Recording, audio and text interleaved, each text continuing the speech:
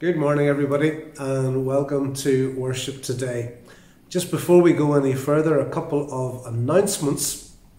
We had arranged that people could bring, if they wished, free will offering envelopes or offerings to the church on the third Saturday of March. And just with the state of things at the moment, the committee have decided to postpone that to the 17th of April. That's the third Saturday in April. So be patient with us on that, please, if you wouldn't mind. Thank you. And in the meantime, does anyone fancy a chat? Wouldn't you just love to see some of your friends from Cairncastle and have a wee bit of a yarn, a wee bit of a catch-up? Well, we're going to try and give you that opportunity best we can. One of the things that I've had to learn in the last few months is how to Zoom. And that means going online, yes, on the internet, and looking up Zoom and putting in a couple of numbers, and that gets you into a meeting. Now, you sit in your own front room, but you get to join with other people, and you can see their face and hear their voice, and we can have a little bit of chat together. So the session in the committee, we've been doing this, and it's been very enjoyable and very profitable. We'd like to give members of the congregation the opportunity to try this as well. So on Friday the 12th of March, we're going to have a Friday conversation. That's what we're calling it. It's not a Bible study. It's not a really deep academic thing, but a conversation. And members of the congregation are invited to join us. Now, if you can get internet access and if you can go on Zoom, we're going to have the numbers. I'll have the numbers, or the elders will have the numbers. So contact myself or your elder for more details if you would like to join in that. It'll be about 8 o'clock to about 9 o'clock, Friday the 12th. A wee bit of an opportunity to chat about some of our experiences through lockdown, to read a little bit of scripture together, and to pray together and encourage one another. If you'd be interested, do please get in touch. Now, let's worship God. We're going to read some verses from Psalm 57. David in the Old Testament was not facing a pandemic or lockdown restrictions as such, but his movements were certainly restricted and very limited because of his psychotic father-in-law, King Saul, who was hunting him down and trying to kill him. And so on this occasion, David had had to take refuge, go into hiding in a cave. And yet, even in those restricted conditions and quite threatening conditions, he chose to pray and to praise God and to trust in God that God's faithfulness would deliver him and help him. Listen to these words from Psalm 57. My heart is steadfast, O God. My heart is steadfast. I will sing and make music. Awake, my soul. Awake, harp and lyre. I will awaken the dawn. I will praise you, O Lord, among the nations. I will sing of you among the peoples. For great is your love, reaching to the heavens. Your faithfulness reaches to the skies. Be exalted, O God, above the heavens. Let your glory be over all the earth. Amen. May God bless his word to us today. Let's pray together. Almighty God, we haven't been hiding in a cave under threat of being murdered, but we have been struggling with the restrictions due to the lockdown. But we choose to, like David, praise you and to lift up your name and to rejoice that you're not threatened. You are still very much enthroned over all your creation and all that happens. And so we praise you, we thank you for your mercies thus far, and we trust you for today and for the days which are ahead. We come to you in Jesus' name and ask that for his sake you would forgive our sin. We pray that you would fill us with your Holy Spirit and that you would give us understanding of your word today as to what it really means to be a Christian, a believer, a follower of Jesus. Dear Lord, put in our hearts this real desire, this real zeal to want to serve and obey you and bring honour and glory to your name. So, dear Lord, meet with your people today as we worship you from our homes, from many different locations. Be present with us by your Spirit and lead us in your way for Jesus' sake. Amen. Now, one of our elders, Mark, is going to read to us from Luke chapter 5. And after that, one of our young people, Megan, is going to lead us in worship with a lovely song, Bless the Lord, O my soul.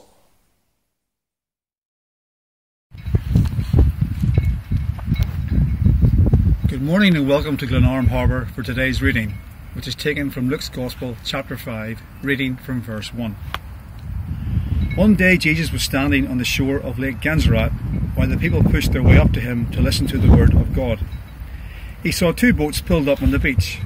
The fishermen had left them and were washing the nets. Jesus got into one of the boats. It belonged to Simon, and asked him to push it off a little from the shore. Jesus sat in the boat and taught the crowd. When he finished speaking, he said to Simon, "Push the boat out further to the deep water, and you and your partners let down your nets for a catch." "Master," Simon answered, "we worked hard all night long and caught nothing. But if you say so, I will let down the nets." They let them down and caught such a large number of fish that the nets were about to break. So they motioned to their partners in the other boat to come and help them. They came and filled both boats so full of fish that the boats were about to sink.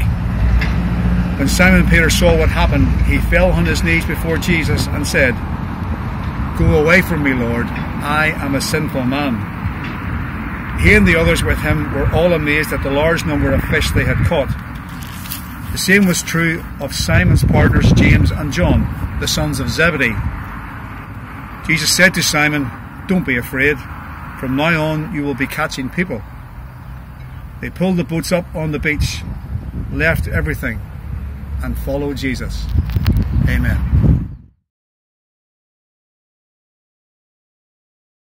Bless the Lord, O my soul, O my soul, worship His holy name.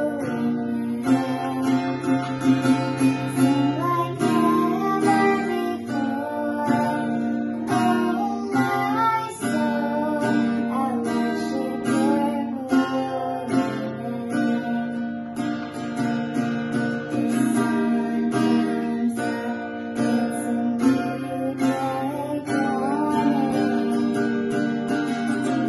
It's time to sing your song again. Whatever may pass and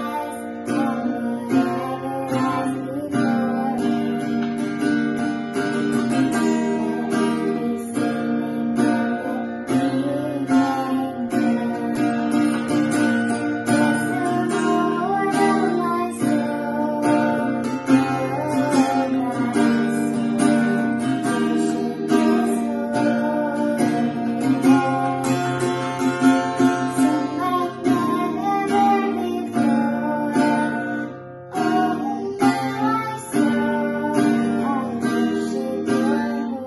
before me.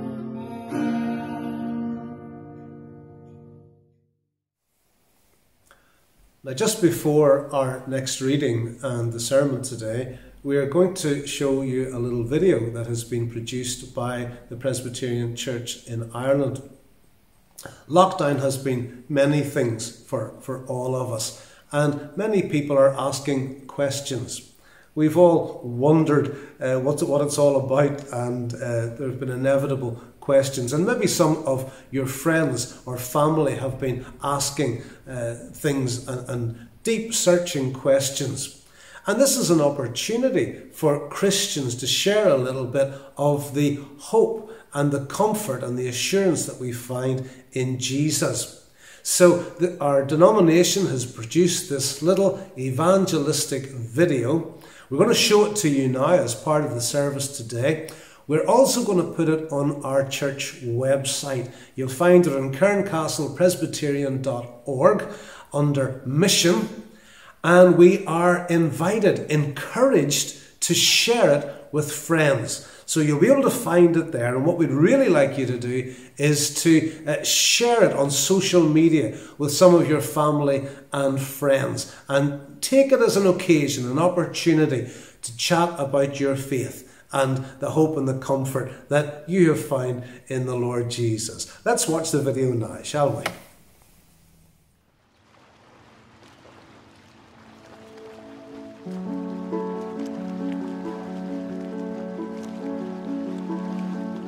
What challenges have come crashing into your life through the COVID-19 pandemic? Working from home, isolation, homeschooling, financial pressure, caring for vulnerable relatives, missing people, fear of sickness, loss of a loved one. Any one of these things brings its own pressure, but given that many of these things are coming like wave after wave, one after the other, is it any wonder that sometimes we feel like we can't get our head above water? All the uncertainty we find ourselves experiencing and our inability to talk to others about what we are facing can seem overwhelming at times, leaving us feeling like we are drowning, exhausted and anxious about what might slip away from our grasp next. Do you ever have moments where you've reached your limits and feel like you're sinking? Does it sometimes feel like there's so much change in life right now that it's hard to be sure about anything? Have you ever wished there was a way you could feel like your life was more secure? Perhaps just now we all feel a bit like a boat that's being tossed about by the wind and waves, completely at the mercy of the storm and chaos all around us. But what if it didn't have to be like that? What if this boat had an anchor that keeps it safe through the storm? The Bible borrows this image of an anchor to picture the hope that Christians find in God. So what is this hope that can keep our lives firm and secure? And wouldn't we like to have it just now?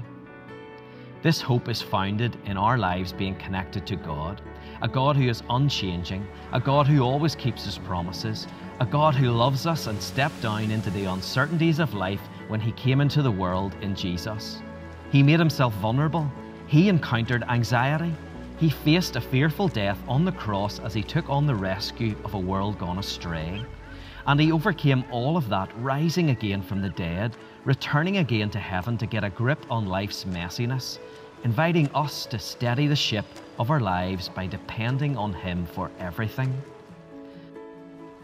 One day Jesus will return in victory, and all uncertainty, fear and anxiety, even death, will be driven out of our lives and world. But what about here and now? Anchoring our life to Jesus and God's promises doesn't mean that the storms of life will disappear or that we can expect everything to be plain sailing from now on. The boat will still be tossed about by the changing winds of the storm. We still have to face our fears and anxieties like everyone else. But under the surface, we have a deeper security and hope by knowing our lives are ultimately anchored to Jesus and safe in God's hands. Would you like to have that sort of steadying influence in your life? Might you be sensing the need for a hope like this that exists beyond your own ability to manage everything? Have you ever taken the time to properly explore what Christians believe, the life of Jesus, what He said and what He offers to you? Perhaps you could start today by speaking to someone you know who is a Christian or contacting a church near where you live.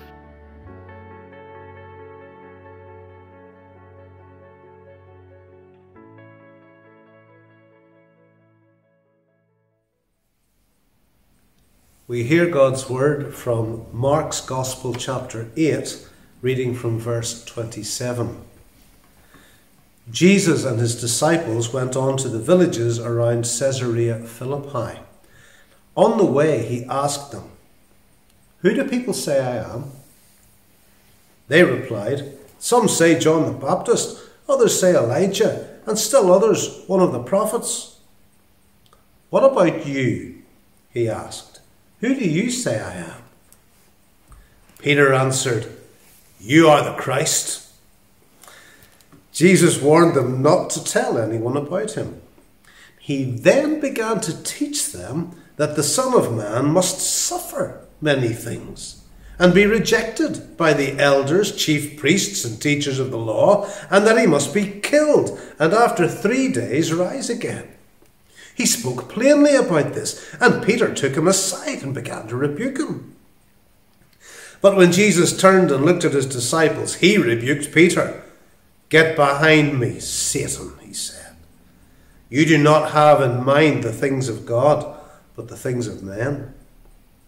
Then he called the crowd to him, along with his disciples, and said, "If anyone would come after me, he must deny himself and take up his cross and follow me. For whoever wants to save his life will lose it, but whoever loses his life for me and for the gospel will save it.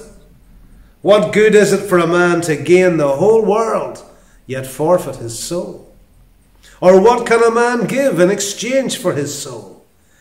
If anyone is ashamed of me and my words in this adulterous and sinful generation, the Son of Man will be ashamed of him when he comes in the Father's glory and with the holy angels."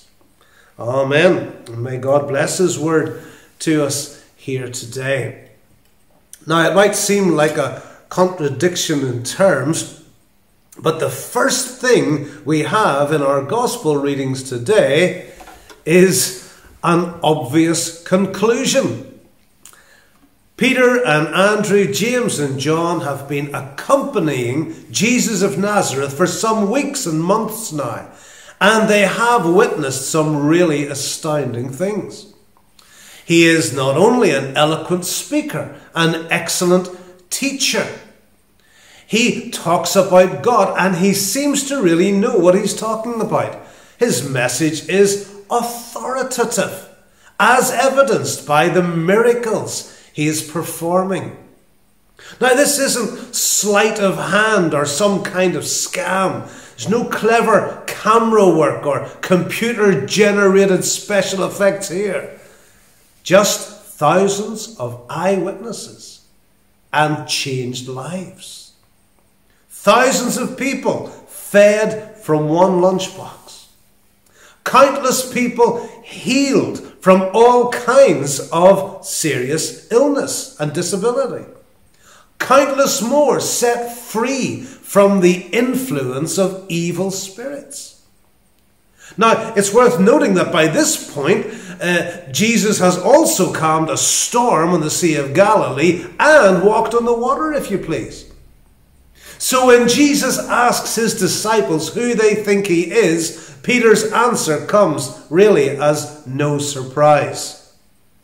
You're the Christ, the Messiah, the King, especially anointed and equipped by heaven, the rescuer promised by the Old Testament prophets, the Son of God. It's surely obvious. No one else could say or do such things. And Peter's right. Jesus doesn't deny it. He just cautions them to be discreet with this knowledge in the meantime. So far, so good. But next we have a surprising revelation. These boys imagine that they're going to ride a wave of popularity with Jesus all the way to the capital, Jerusalem. And they're anticipating when they're there, likely he'll perform some more miracles and be crowned king by the people's demand. And behind his awesome power, the people will unite and gain their independence from Rome, and the 12 of them will be his right-hand men. Instead, their master begins to speak about opposition, suffering, execution. This won't be easy, men. If you follow me, you must expect some difficulty and be prepared to sacrifice. Okay, so let's recap a little and make sure we're understanding this correctly. We already know from Jesus' early preaching that if we want to be in God's kingdom at all, we need to repent of all that God says is wrong and believe the good news being announced and demonstrated by Jesus the King. We've got that.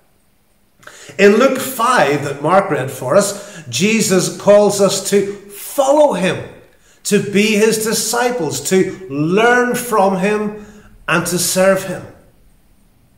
With a twinkle in his eye, he tells these fishermen that this will involve going out and catching people for his kingdom.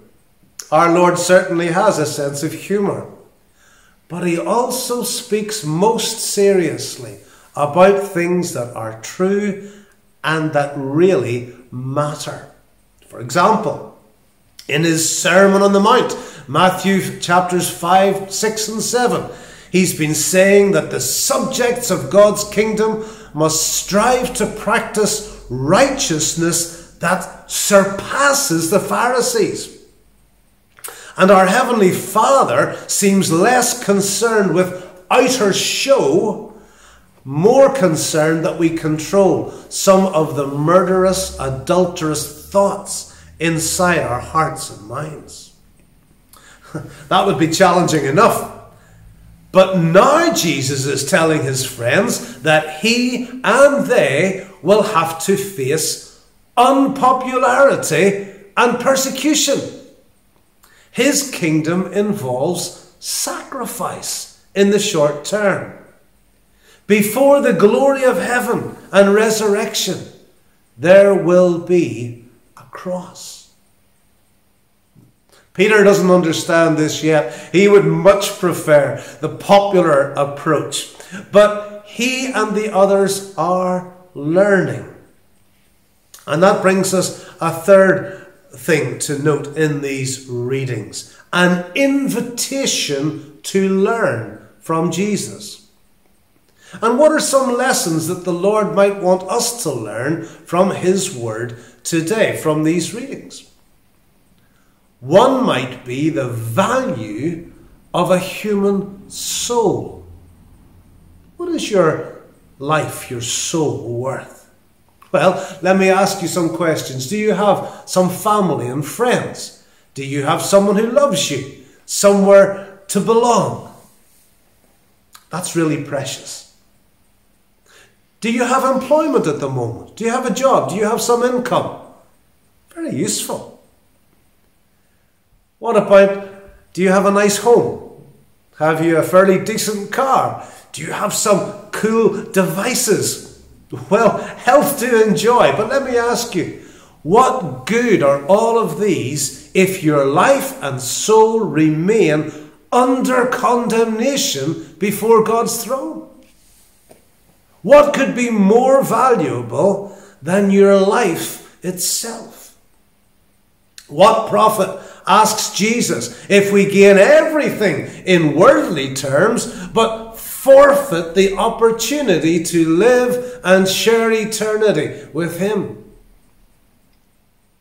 Now, by comparison with some of these worldly things, we might learn the value of non-physical treasure, like the truth of the gospel. There's nothing more precious than this, more relevant and powerful than the love of Jesus, bringing forgiveness, new life through the Holy Spirit. This gospel presented and demonstrated by his committed followers. No better reason for living or dying than to share this good news in obedience to Jesus. Here is something worth giving up our time, energy, resources for. That people everywhere might know of our King and have an opportunity to trust in him. Now, learning these fundamental lessons from Jesus brings us to a final point from today's scripture, and it is a challenge to serve. This is something that Peter and the others are struggling to understand that to serve in Christ's kingdom is not about being popular, gaining recognition and earthly prestige. Our King was going to humble himself to death on a cross, and he calls us to follow, even if it means personal challenge, even sacrifice. Instead of personally seeking praise or making a name for ourselves, we want to be identified with Jesus. We celebrate him. We seek to turn people's attention to him. We strive to make him known, even should it prove unpopular in some quarters. Well, have we got these points today? Have we heard the obvious conclusion that Jesus is the Christ, the Saviour King, the Son of God? Have we tried to appreciate the surprising revelation, this unexpected turn as he begins to prepare his disciples for the cross? Are we willing to learn as disciples ourselves the things that are vital and the things that are not?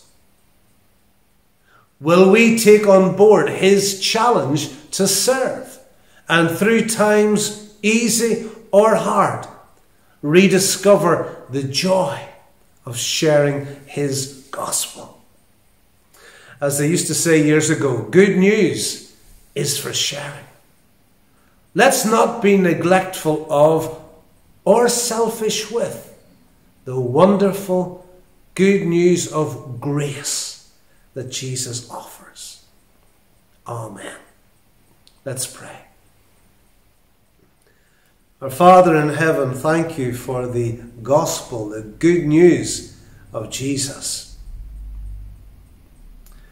Dear Lord, thank you for the challenging call to be disciples, to not just believe and benefit from this gospel, but to be committed to share this good news with others. It may not always be popular. Some people may not thank us for it, but others will. And what a privilege to be used by you, for your Holy Spirit to indwell us and use us to fish for other men and women and boys and girls, and encourage other people to come and trust in Jesus too. Yes, Lord, make it so. Use us here in Cairn Castle and in our workplaces, in our school classes and university classes. Dear Lord, take us and help us to be fishers for people. And to you be thanks and praise and glory. And now may the grace of our Lord Jesus Christ, the love of God, and the fellowship of the Holy Spirit be with us all evermore. Amen.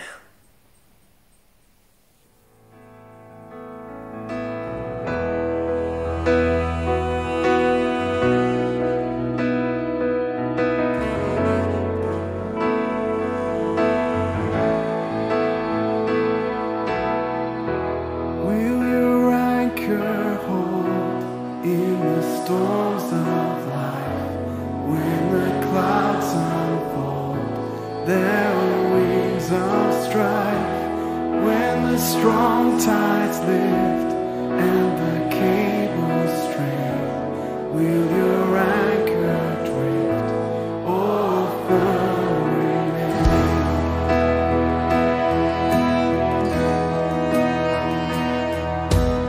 We have an anchor that keeps the soul steadfast and sure while the billows roll.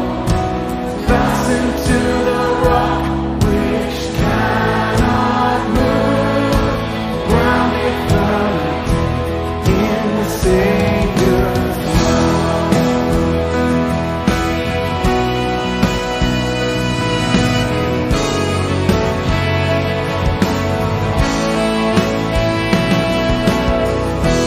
Held secure by faith.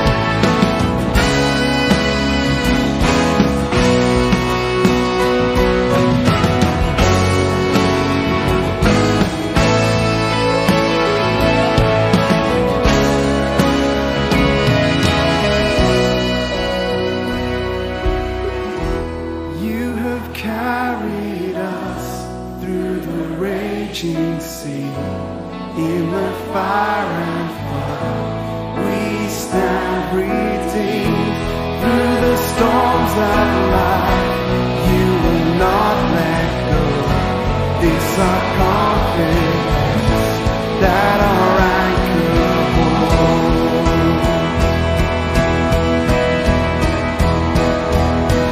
We have an anchor that keeps the soul steadfast and sure while the billows roll. Fastened to the rock which cannot move, grounded firm and deep in the Savior's love. We have an anchor that keeps the soul steadfast and sure while the billows roll. Fastened to the rock which cannot move, grounded firm and deep in the Savior's love. Grounded firm and deep in the Savior's love. Grounded firm and deep in the Savior's love.